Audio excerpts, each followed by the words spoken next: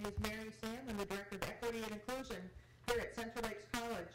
And on behalf of Central Lakes College and President Harris Sharon Lear, I'd like to welcome everybody to CLC. And I'd like to do a special shout out to my relatives over from the Mille Lacs community, Omania High School students. Yay!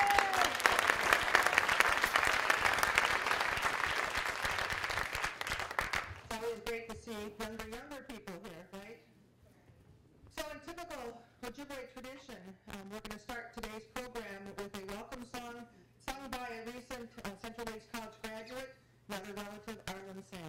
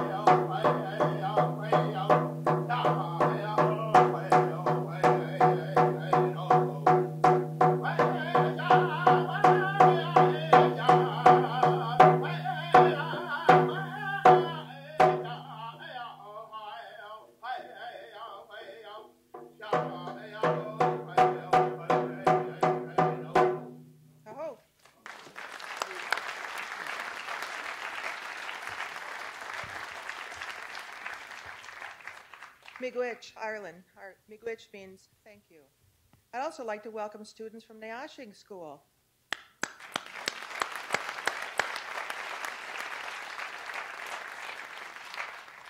Central Lakes College mission and values speak to building futures, honoring diversity, encouraging and supporting cultural enrichment, civic responsibility, and community development.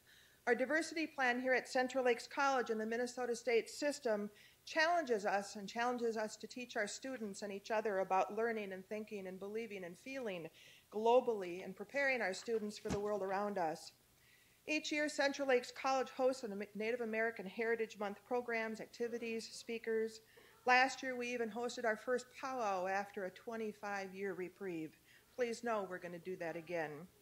This month, we were honored to have gifted poet, author, artist Cheryl Minima here on campus a couple of weeks ago. I recognize some folks in the audience who attended that her nickname is Sweetie if you didn't know that sweet presentation. It was just really touching and a wonderful presentation. Today it's our honor to have human, civil rights, environmental rights activist Winona LaDuke in our presence here today. Winona LaDuke also ran on the Green Party ticket with Ralph Nader as vice president of the United States 2 different times, and I saw that somebody had a Winona LaDuke Nader sign in the audience back there too. How cool was that, right?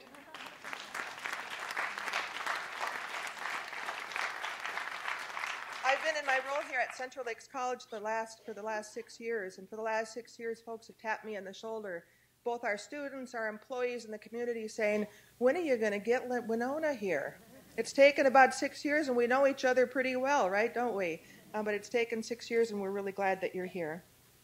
Winona has a long history of protecting Indigenous rights, human rights, and environmental rights. Winona is an author, a teacher, and an international, not just national, but an international force for change. She's the founder and executive director of Honor the Earth program organization, and again has run for vice president. She'll speak to us for 20, 30 minutes, and then she's going to open it up to questions. She'll share a little bit about her history as a change agent, the challenges, the opportunities, and the need to come together to honor the Earth, the very organization that she is the director of. Again, it's our honor and privilege to welcome, honor Winona LaDuke.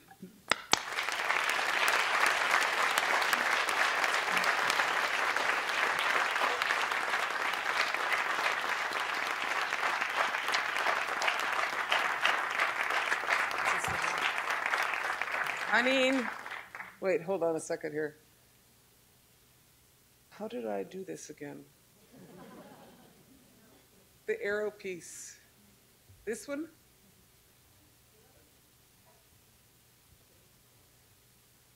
I'm trying to get to the beginning. There. Thank you. I'm going to just do this one here. As you could tell, oh, wow, that's really cool. Don't leave me. Is this work? Is this what I'm using? That works. Okay. If you pull the trigger. If I pull the trigger. No wonder. Okay, now it's like, wow, a little beyond me. Ani nindoy maganaduk ni gago getamagas vine sequay to go makwendo dam gabavani kagish kanagining and dunjavamigwich. Thanks very much for honor being here with you today. I'm really glad folks turned out. I want to make a couple quick announcements. Where'd that notepad go? Okay, so if people are interested in more information, particularly on some of the pipeline battles in Minnesota or on Standing Rock, that's a mailing list for Honor the Earth. I'm just going to put you on an email list, but just let me know. That's going around. I just said it before I went too far, but super honored to be here with you today. This is where I live, Round Lake over on the White Earth Reservation, and I'm like a lot of you. I think we got a pretty good gig here. And this is fair. This is there's very few places in the water that you can still drink in the world that you can still drink the water from a lake. There's very few places in the world that you can get something as great as wild rice from a lake and sugar from a tree. We have a pretty, the Creator gave us a wonderful place to live. We have all come to live here. I am very proud to be, from this territory. Hey, this is moving on its own. Sorry, Oh, it's very traumatic. It's okay. It's okay. It could move that far on its own. if you just press it once. Just press it once. Oh, I am so last millennium. But that is the privilege of being the people who are here now and being Anishinaabe. So I'm going to talk a little bit about what is going on in the broader world and what it means from here. I'm an economist by training. I spent a lot of time in school, and I'm really interested in who's going to control our future, what our water is going to be like, what our education system is going to be like, where our food's going to come from, where our energy is going to come from. Not this year, but I'm interested in what it's going to be like 50 years from now, too. And those are really, really important questions. All you young people, those are questions that, we're going to need to grapple with, and we're going to need to make those decisions. And my feeling is that it is not something that you want someone else to make those decisions. You're probably going to want to work on that yourselves. And so a lot of us, that is what we're thinking. This is Big Rice Lake up on our reservation here a couple years ago. Really grateful for the harvest. And this is a little bit of what got me into these battles on the pipelines. I'm going to talk a little bit about that. But see, now it did that on its own. I'm not going to touch it. I'll stand here. Watch. I worked a lot on the rice harvest. We worked really hard to keep our wild rice from getting genetically engineered. Do some of you remember this battle? Here a few years ago, they wanted to do that in the state of Minnesota, and we fought that off. And I feel like that's a pretty good gift, and I'd like to keep that. So what happened was about 4 years ago, the Enbridge company announced this pipeline known as a sandpiper. Do you guys all remember this pipeline? 640,000 barrel a day at the point of a fracked oil pipeline. And it was going to head right through our rice beds. And I just thought that's wrong. And we need to stop that. And I'm just going to be honest, I'm not opposed to pipelines. I'm like a first world infrastructure girl. I think infrastructure is important, but I want pipelines for people, not for oil companies. I like water and sewer lines. I think those are great. I'm worried about the fact that our country has a D in infrastructure. We have a D in infrastructure, and we're like first world country, but we have like gas mains exploding, places like Duluth kind of crumbling in a deluge, right? We all saw that, bridges falling down. So what I want is for us to put people to work doing infrastructure that means something for us and is good for us over the long haul. I'm all for it. But, I started hearing about these pipelines. I said, that's not a good idea, So I worked with my tribe and our community. I kind of wandered. A lot of you were at the hearings. I've seen a bunch of you. We went to pretty much every regulatory hearing we could on those Enbridge proposals, and we fought them for 4 years. Y'all remember this, right? It was very hard, and the state didn't treat us very good, in that process. As tribal people, the tribal governments were disregarded. The state, Minnesota Public Utilities Commission said they didn't have to consult with tribes on that. And they also disregarded a lot of the testimony and treated the citizens very poorly. I felt like a really unfair process. But in the process of 4 years of battling them, y'all noticed that we won. Did y'all notice that? Yeah. 4 years later, in August of this year, after a 4-year battle, Enbridge announced that it was no longer going to pursue this pipeline, which I thought was good. But I was disheartened because I learned that then, instead of that, they decided they bought 1/3 of this pipeline known as the Dakota Access Pipeline. And y'all have been listening to seeing what's going on out there in North Dakota, right? And what I want to say about that is, you guys see me, I'm a pretty nice person, I'm pretty reasonable. But, North Dakota has had a long history of not treating Native people well. And I think we have to say that. There's a lot of racism towards Native people in North Dakota. Even like the people, they had like a lot of their land, even the Army Corps affected our land here. But in North Dakota, those diversion projects took 200,000 acres out of Standing Rock. They flooded them. They put that community underwater. They took, 75% of the animals and 95% of the trees. How's that going to work out for people? You understand what I'm saying? It's like a lot of stuff happened like that for a long time in North Dakota, long time. And so, but I was super alarmed when I seen what was going on out there. And you guys, some of you have been watching this on Facebook and in the media, and it's even being covered in the national media now. But, what happened is this company called Energy Transfer Partners, they didn't go through the same process that, we've tried to force Enbridge into here. What they did is they made the pipeline. It's a 1,300-mile pipeline. They make it into a bunch of small pieces, and they review each piece in, different times. It's called the nationwide permitting process. And so they made it look like little pipelines, and then they get it through like that. And it wasn't true, because it's one big line. You all know this stuff, some of it, right? And then the other thing they did is initially that pipeline was proposed to go just north of the city of Bismarck, which is about 95% white. And in order to not compromise the water supply of the city of Bismarck, they put it north of Standing Rock Reservation, which isn't fair.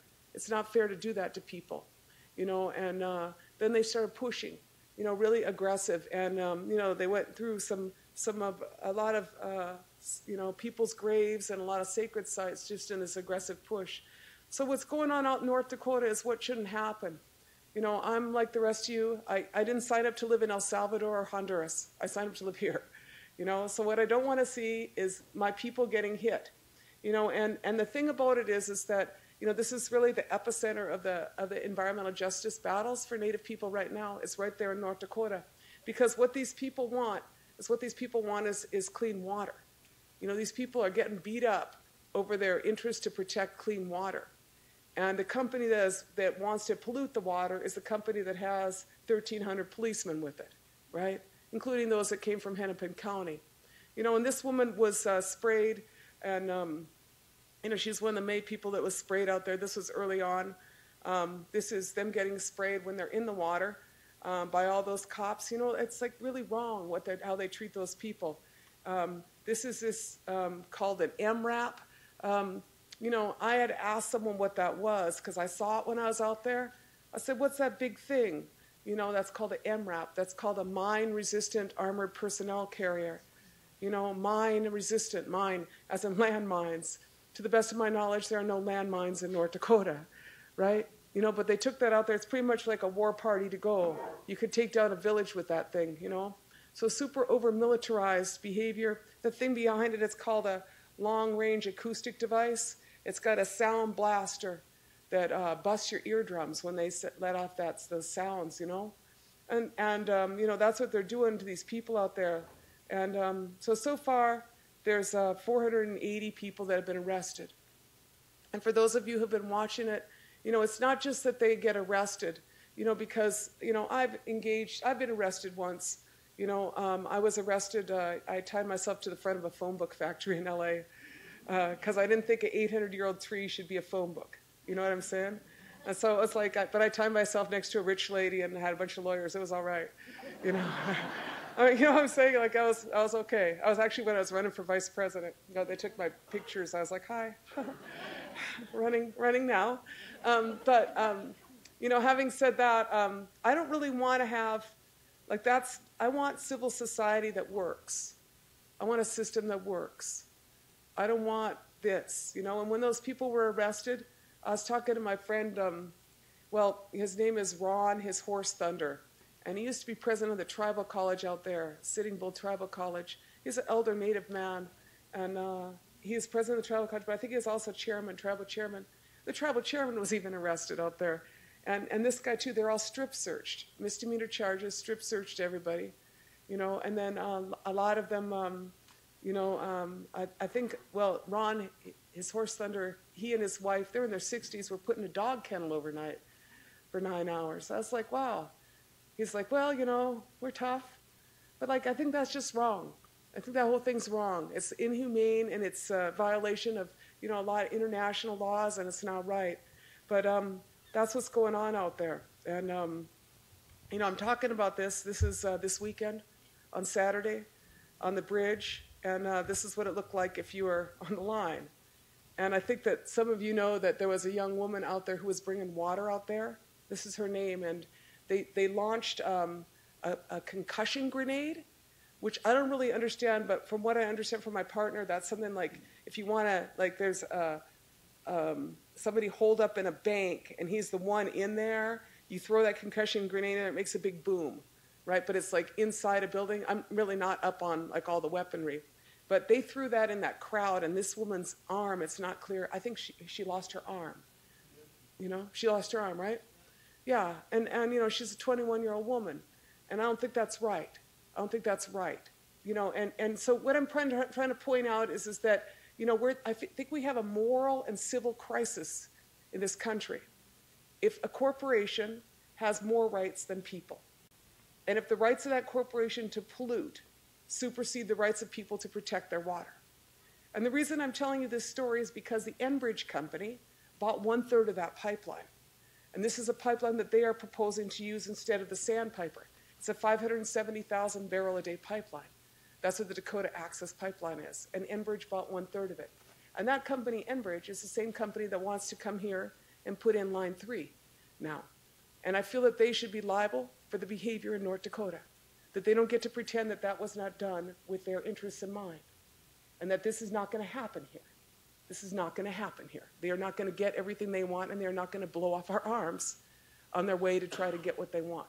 I'm saying this is serious. And this is not an Indian person. This is a woman from upstate New York who had her arm blown off. So this is some of our campaign a couple years ago. This is me and I think she looks really tough. My friend Jill Minham, doesn't she look tough there?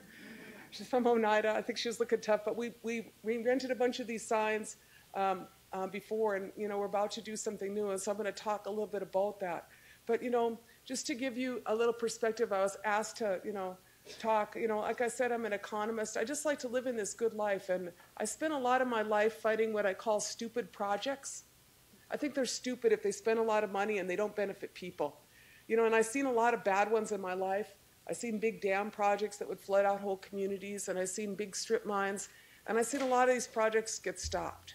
They get stopped because usually the projects are very, very expensive, and it costs a lot of money to do a lot of this stuff. So I spend a lot of my time doing it because I'd like to see good things happen to our people, but I'm My organization, Honor the Earth, has 3 people out there in Standing Rock right now, and I have nieces and nephews who've been arrested and charged with felonies. Although most people had their felony charges dismissed out there this last week, about a week and a half ago. But, you know, we don't want to be like that. We don't want to be that, because we're good people here, and I'm going to ask the northern Minnesota people to all work together to say, you know, this isn't right to have happen here. So I'm going to talk a little bit about, I just thought he's cute. Anyway, isn't he cute?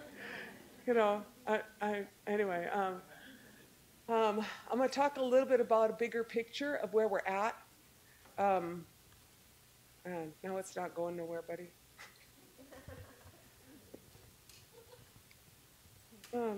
Oh, there we go. Thank you. You know, I'm going to brush over some of this, but, you know, basically I want to say, you know, I spent my whole life in the fossil fuel era. You know, I'm 57 years old. I spent my whole life, I had pretty good time. You know, I drove around a lot. I consumed half the world's known oil supplies. I'm right there. Y'all were with me, right? I mean, come on. That's right. You know, we've all done this. And so basically what I'm after, that we all need to be after, is an elegant transition out. An elegant transition. I'm saying time to move on. Thank you. That's enough dinosaurs, so we'll leave the rest. We'll move on. So that's what I want to talk about. But, you know, the reasons are clear because there's huge human rights violations going on now. You know, I mean, I don't know if any of you have addicts in your family. I have some addicts in my family, and I don't know if you ever notice addicts are kind of a drag, you know. I mean, I'll just be honest. My one addiction is coffee. Like, you know, I'm not giving it up, okay? We're just sticking with it, you know. That's my one, I'm good. You know, but people, you know, a lot of people who have addictive behavior, they end up doing really bad stuff, you know, and they rationalize it, you know. They say, you know, well, she made me do that, or, you know, you made me do that, or, you know, and to get their fix, they do more and more crazy stuff a lot of times. Sometimes they cheat, sometimes they lie, sometimes they steal, you know. And that's kind of what's happening to us. And we're at this point where we kind of have combusted ourselves to the edge of oblivion. And what I mean by that is our temperatures are going up. I know that Donald Trump didn't get these notes, but, you know, I can't help it. You know, the guy's not that smart, so we are more enlightened. This is, it's doing the not going. Can you, like, make it? Oh, there. Just stay right there, buddy. Thank you. Isn't he great? He just, like, he moves and then everything happens. It's great. I really appreciate that. So the ice is melting. This is a native village in Alaska called Kivalina. It's fallen in the ocean. You know, this is what climate change looks like. They say that we're going to be spending, in 3 years, 20% of world GDP on climate-related disasters. That's a lot of bucks, you know. And I don't know who's paying for that. You know, maybe Trump will pay for that. I don't know. But you see what I'm saying is, it's like Brainerd doesn't have, like Duluth didn't have the money for their flood. You know what I'm saying is the more disasters we have, the more costly it's going to be, and we're not set up for that. So what we want to do, and what's going on today is a result of 100 years ago, what was combusted. You know what I'm saying? You know, and I had a lovely fall. Did y'all have a lovely fall? But we all know that was weird, right? It's like super weird. We're northerners. I'm like, where's my snow? You know? And so, you know, what we do now is going to be really important. So climate change is a part of the issue. This is what happens with CO2. It goes mostly, you know, it goes mostly into the water. And I don't know what the CO2 is in the lakes here. Actually, I never really thought about the acidification of the lakes, but this is what your ocean looks like on acid. You know, and that's what's going on. You know, so all them fish and chips and, you know what I'm saying, those fish sticks, we ain't going to have those if we keep this up. There's like a 25% drop in the North Pacific fishing, you know. That's what's going on. So this is not like a native issue. These are world issues, you know. And we have a big part of them. And our part is these pipelines, you know, because we don't have any fossil fuels here, but what we have is lines that want to cross us. And so, you know, I was talking a little bit before about how you know, we consumed all this oil. So we did it. I was there. I partied. I had a good time. And now I basically want an electric car. That's what I'm after.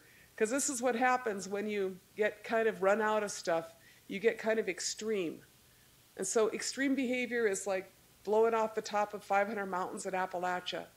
And extreme behavior is when you drill 20,000 feet under the ocean and you hope that's going to work out for you. You know what I mean? You know, like they're like, we could do it, we could do it. And I'm like, yeah, you could do it. And then you get that Deepwater Horizon. Y'all remember that? You know, that like just every day I would cry when I, you know, would see that it's still going, you know?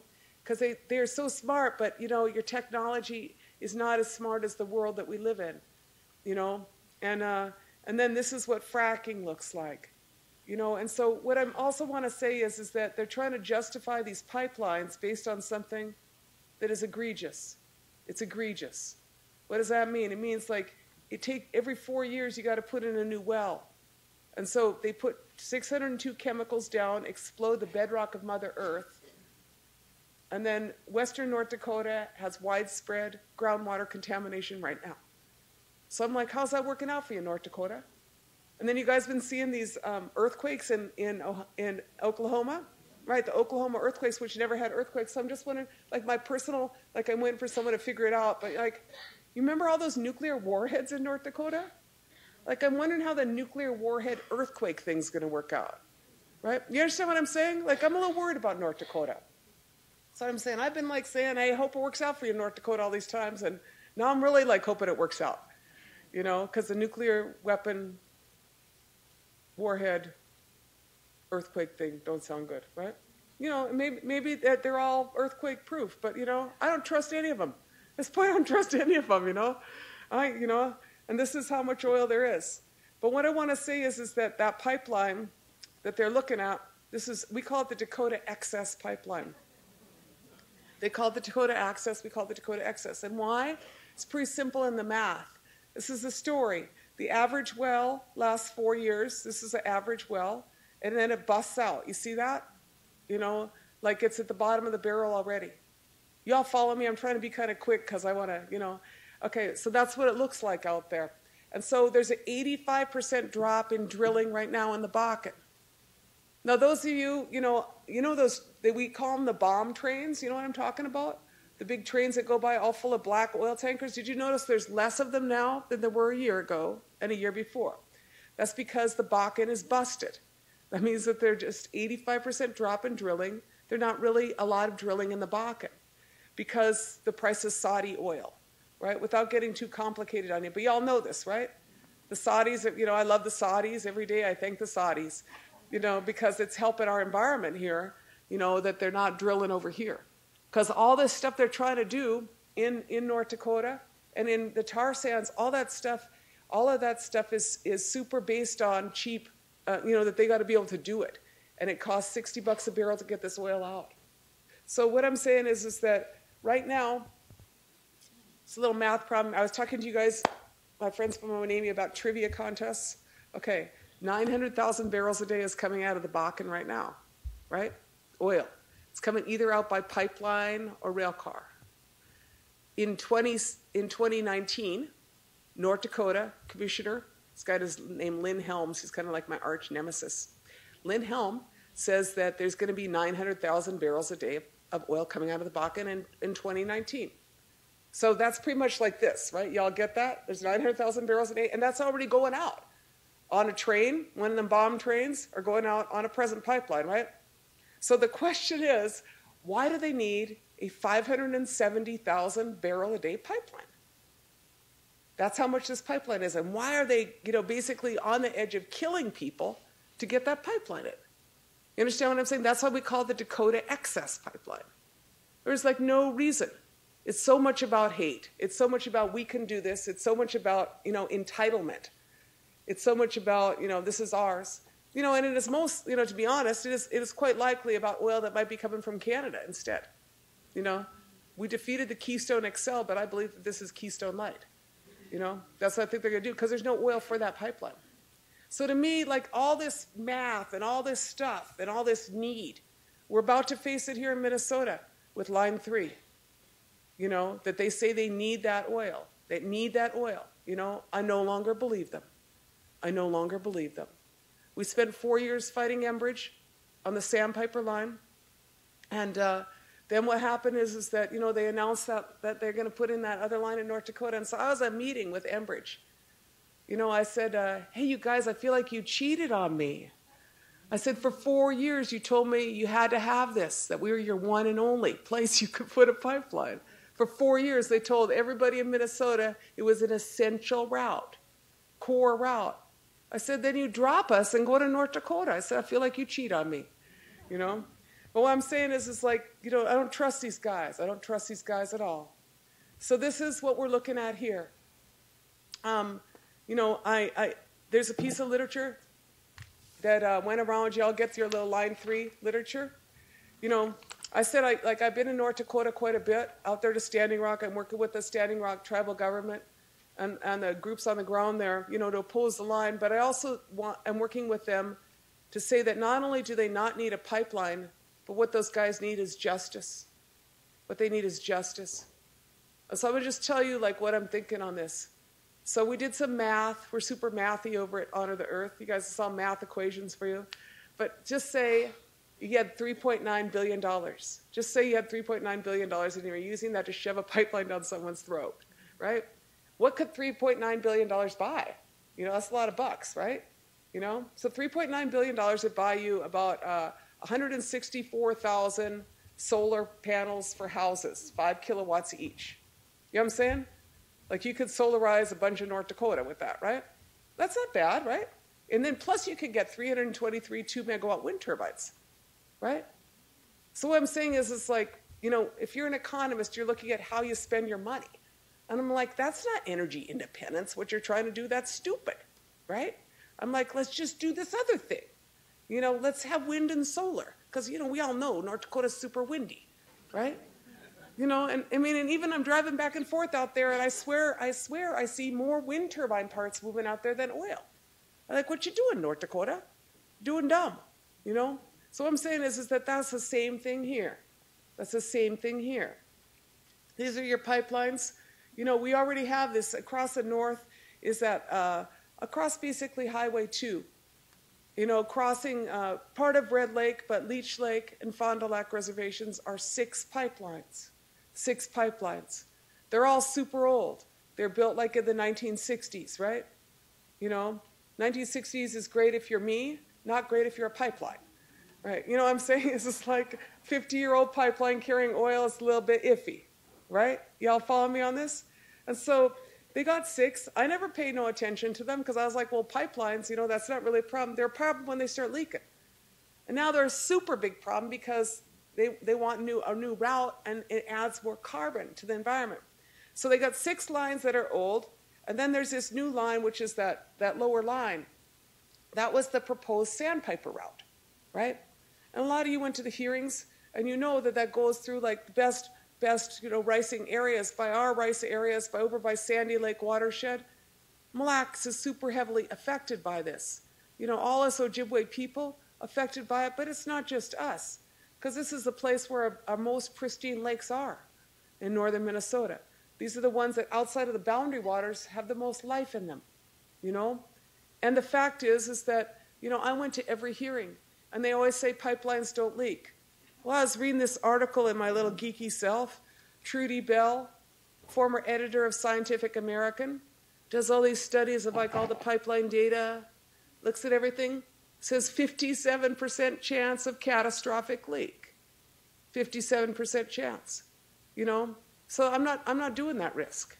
I'm not doing that risk. They had a pipeline, you know, a pipeline leak about every week. Y'all been watching that stuff, right? You know, and here in northern Minnesota, they got a line, this line 3. Line 3, they want to abandon because it's so leaky. They want to abandon it because it's so leaky. And that one they want to abandon, and they want to leave the liability to us. And that's wrong. I raised 6 kids, and I just hang out with my mother, and she reminded me one more time, got to clean up your old mess before you make a new mess, right?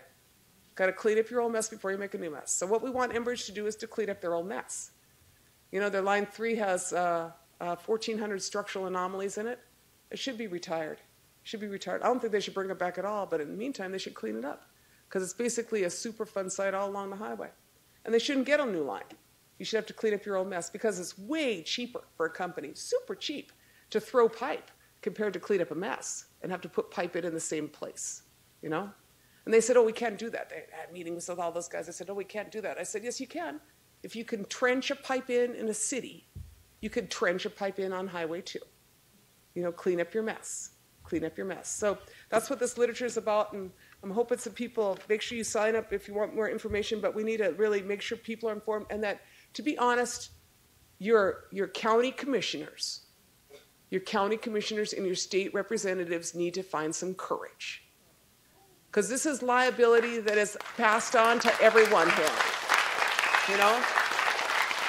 We have no reason to take liability for a Canadian oil company. We have no reason to. They need to be liable for their own mess, and we want a full cleanup and environmental assessment of Line 3 in place before there is any discussion about any new lines. They need to clean up their old mess. And so that's what I'm saying is like, this is the voice of reason. This is the voice of reason. I know that other people think that they are the voice of reason, but I'm telling you that's reasonable. Okay, this is the future. I'm just going to flip through. This is, what I'm saying is that in our prophecies as Anishinaabe people, and all you young students at Nayashing and Onemia School, you heard these things before. Your older people and people like me would talk about, our prophets talked about that we would have a choice between two paths in the time of the seventh fire. And in the time of the seventh fire, we have a choice between two paths. And they said one was well-worn but scorched. See, look at that. And one is not well-worn, but it's green. And it'd be our choice upon which path to embark. And what I'm telling you is that this is what the future looks like. I worked on this project. I helped raise the money for it. This is a Dene College in Shiprock, New Mexico. It's all solar, No reason. And we use pollution credit money from Southern California Edison. We do that, You just, and you young people, when you go to school, get some skills that you can do all this stuff, because it's all doable. Even with Trump, this is still money that needs to be moved around in the economy. There's a lot of things to do. This is wind generation, good potential. Those guys need to have wind turbines, not pipelines. That's what I said, if you want the future. And then we need to get efficient. We need to get efficient. So, just this here is like a super geeky map or chart, but basically what you need to know is that between when they generate the power or get it out of the ground, whether it's like way over in Beulah, North Dakota, with those coal plants that feed into the Minn-Kota system, or the 80-year-old coal plant up there on the Ire Range, they're super inefficient. You know what I'm saying? They're like old, creaky things, right? So between the point that they make them and the point that we plug in right here, or we run this thing here, 57% of the power is wasted. So people say you can't meet present energy demand with renewable energy. And I always say, why would you want to? Why would you want to waste 57% of your energy? What you want to do is the cool thing. So I was reading a magazine that comes from my college, Harvard, and I was reading it, and there's this woman in there, and she was talking about the difference between a combustion engine and an electric engine in a car, right? So my car, I drive a big pickup truck. My car, for every 6 gallons of gas you put in there, only 1 gallon actually powers your car. Because a combustion engine is super inefficient. It's super inefficient. Now an electric engine, you know how efficient that is? It's 65% efficient. Like a Tesla, right? And so what I'm saying is that we have the ability and the technology to move. Those things need to happen at a scale, and they need to happen, in each of our houses. So this is kind of the future. This is a film. Any of you guys see this film called The Seventh Fire? So this is a film about the village I live closest to, Pine Point, on the reservation. I don't really care for the film, but it's this moment in time about how rough it is in our village, and there's a lot of drug dealers and a lot of things, So I feel like that I'm working in this, and I live there, and you guys hung out with me. I'm super privileged, obviously. I get to hang out with you. But I live here. My grandkids live here. And I didn't want us to be this. So we decided we're going to try to make a change in our village. And so I decided that instead of being the destination place for buying your meth, we should be the destination place for art. So this is what we started. We got 6 of them up. We did some solar. This is solar thermal on the houses in P-Town. My goal is to make our community something we're proud of. And then also, these solar thermal panels, these were made by these guys real. up there by Pine River. Super cool guys. These here will save 25% of your heating bill, you know?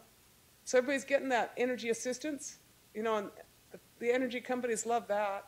Every year they get a federal allocation where they pay poor people's energy bills. So I'm like, why don't we use that money and put solar, right? Pay our own bills. And tribes need to do this. Tribes need to do this themselves and exercise our own jurisdiction over our utilities. But that's our village. That's pretty cool, huh? Like, that's full-on painted. You know, so I'm proud of that, you know. This is our water tower. It was all tagged. Annie Humphrey did this painting. That's pretty cool, huh? You know, so what I'm saying is that, you know, I want to make things beautiful. Great leader, Sitting Bull, is what he said a long time ago.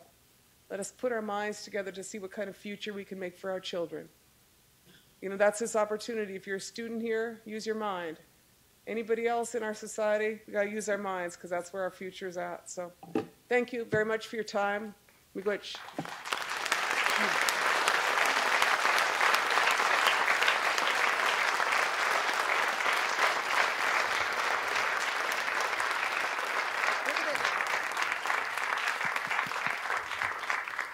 We're going to take about 10 minutes for questions. I know that some of our CLC students may need to pack up and leave, so just know that, Winona. But a couple questions from the audience, and you're going to have to ask your question into the microphone. We've got this live streaming to our Staples campus and to all of our employees that couldn't be here today. Any questions for Winona? Be on shy, guys. Yes. Are there hearings scheduled yet on line 3? Can you talk into the mic? Oh, sorry. Thanks. Didn't mean to be bossy. Where we are in the process, from what I could gather, in a very confusing process, is that they have just they're finishing the scoping of the EIS, and then they plan on holding some hearings. But we are hoping, you know, the Minnesota Chippewa tribe and the tribes are looking at having our own hearings. And so I know at Leech Lake we are going to hold some hearings on abandonment and start on that, because that really needs to be put to the front of this. And then we really are going to need to push our county commissioners in each case. Like down here, we're not dealing with abandonment. We're dealing with the new proposed line. But they really need to clean up their mess first. And there are no the formal process, I think, would be expected to be in the spring. But what I'm really hoping is that people will, before that, you know, start getting active, you know, tell county commissioners, move on the Minnesota State Legislature, whoever's in, to say, look, we would like some hearings on abandonment. We would like this cleaned up. You know, so thank you. There's a hand up over here. I'd like to know what you might know about any laws that are enforceable regarding the older pipelines and the inspection and continuation of pipelines that have deteriorated and become dangers to the people that are living near them, like so many that have either exploded, or whether it's natural gas or oil. Yeah, you know, what I have to say is, like, do you have one of these pieces of literature? Pass one of these. We looked, and regulatory, it is really not clear on who has jurisdiction in the abandonment. You know, those pipelines are presently held by Enbridge, and they're doing integrity digs all the time because there's holes all over those lines. You know, and that's what we say is, you should, you know, and they've reduced their flow in there. And we're saying you should just cut it off and clean it up, you know. But the liability, it is like in between this thing, and you know, in between like all of these regulations. And also, what you should know is that the Federal Pipeline Regulatory Agency, or they're called PHMSA, Pipeline and Hazardous Materials Safety Administration, they have like 150 inspectors for the whole country. You know what I'm saying? I mean, 70% of all pipeline spills at least are found by you and me. So I'm saying, watch your pipelines. Go out there every day. I'm just like the rest of you. I don't want to leak. At no point do I want to leak. But that's why I don't want new ones, you know? And I want your old ones cleaned up. So please, you know, start raising these questions, because this is not like a Republican or a Democrat question. This is like prudent people who live in the North. You know, who's going to pay for that? Who's going to pay for this? You know, Enbridge needs to pay for it. They're making billions. Making billions. Yeah, I know this is a different question in a way, but the last numbers I read, France is doing like 85% of their electric on nuclear. And their new nuclear plants let you reprocess the spent fuel and use it again. And yet in this country I hear nothing about nuclear. I think there's one plant down by Tennessee, somewhere in Alabama, that they're building, and that's it as far as I know. They last a long time, and they could be built a little more safely than what we've done in the past. But we wouldn't be killing birds with the wind vanes either. But I just wondered what your feeling was on nuclear. Yeah, okay, so there's two parts to your question. So one is I'm actually opposed to nuclear. And one of the main reasons I'm opposed is that I used to work on the Navajo reservation where a lot of the uranium came from, widespread radioactive contamination, a lot of people died, a lot of birth defects. There's no safe way to mine uranium, and it's super radioactive. And so it's kind of like, if the answer is nuclear power, what was the question, right? But if our question is, like, how do we have an energy economy that makes sense? There's a couple things we need to think about, you know. So in the past 50 years, we doubled our population, tripled our water use, and quadrupled our energy use. You understand what I'm saying? So like that quadruple thing, that's a problem. And we need to get efficient. So I say get more local, get more solar. And then the wind turbine issue, siting is your key. You know, because a lot of those ones were put, like the Altamont Pass was put like where all these birds are flying. But, you know, a lot of those new turbines, they move like super slow, kind of like a Tai Chi move. You know what I mean? And, you know what I'm saying is that, you know, and we just need to get her together. So thanks for your question, though. Mary's giving me the eye, like, quit, Winona. Okay, I have like two questions. Why didn't they reroute that pipeline down through Canada instead of going through the United States? Because it ain't going to do us any good. We aren't getting any of it. And does Canada have some kind of authority over the U.S.? And President Obama hasn't stated anything protecting any of the Native Americans today. So, and with this crisis going on for the water and the water thing in Flint, Michigan, why aren't they doing anything? You know, it's like the white, I don't know, but like Trump's white nationals crap is taking over a lot America. That's all I have to say. Yeah. You know, thanks for your question. I think now we are asking people to, you know, I mean, I have to say call the White House and, you know, send notes to the White House and say, you know, stand up for Standing Rock, you know, send out some observers, you know, because what's going on out there is wrong, right? But the other bigger question I think you're asking is my question too, is like, you know, we all see those piles of pipes that are sitting here from the sandpiper, right? You guys see them? They're sitting over by Lake George. There's these piles by Hackensack. So I want the pipes gone. And my feeling is they should go to Flint. Like, there are people in this country that want pipes. You know, let's give pipes to places that want pipes, you know. And, you know, I am all for, you know, my grandma was in the union. I am all for union labor. I just want union labor put to work for people, not for oil companies. You know, so those are like the issues here.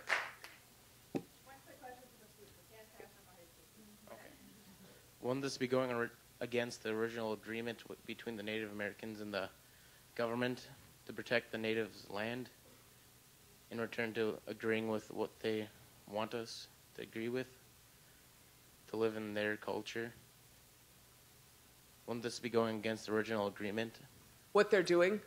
Yes, Yeah. what they're doing on the pipelines. Yeah, what they're doing with pipeline, you know, the federal government has a legal obligation to, you know, a trust responsibility, as you know, and also to honor our treaty rights. And this is, you know, these are a violation of that, including out in North Dakota, you know, what is happening. And so, you know, we need to, you know, continue to push. The Mille Lacs Band has really been remarkable in its leadership, you know, politically and in the, you know, in the legal arena of the protection of treaty rights. And so we're very grateful to the Mille Lacs Band. And, you know, now the other bands are, you know, similarly in the 1855 treaty area, which this cross-sects.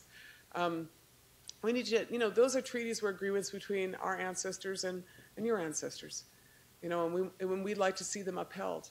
But we also want to see work together collectively for you know, to make sure that our water is protected.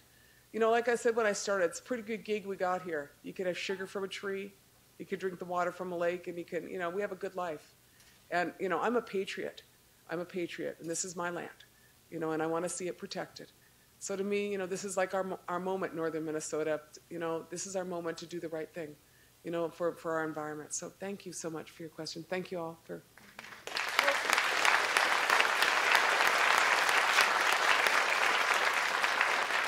Before everybody heads out, we'd like to just take a moment to say miigwech to Winona. And I thought, what don't you have? I know you have lots of cool stuff.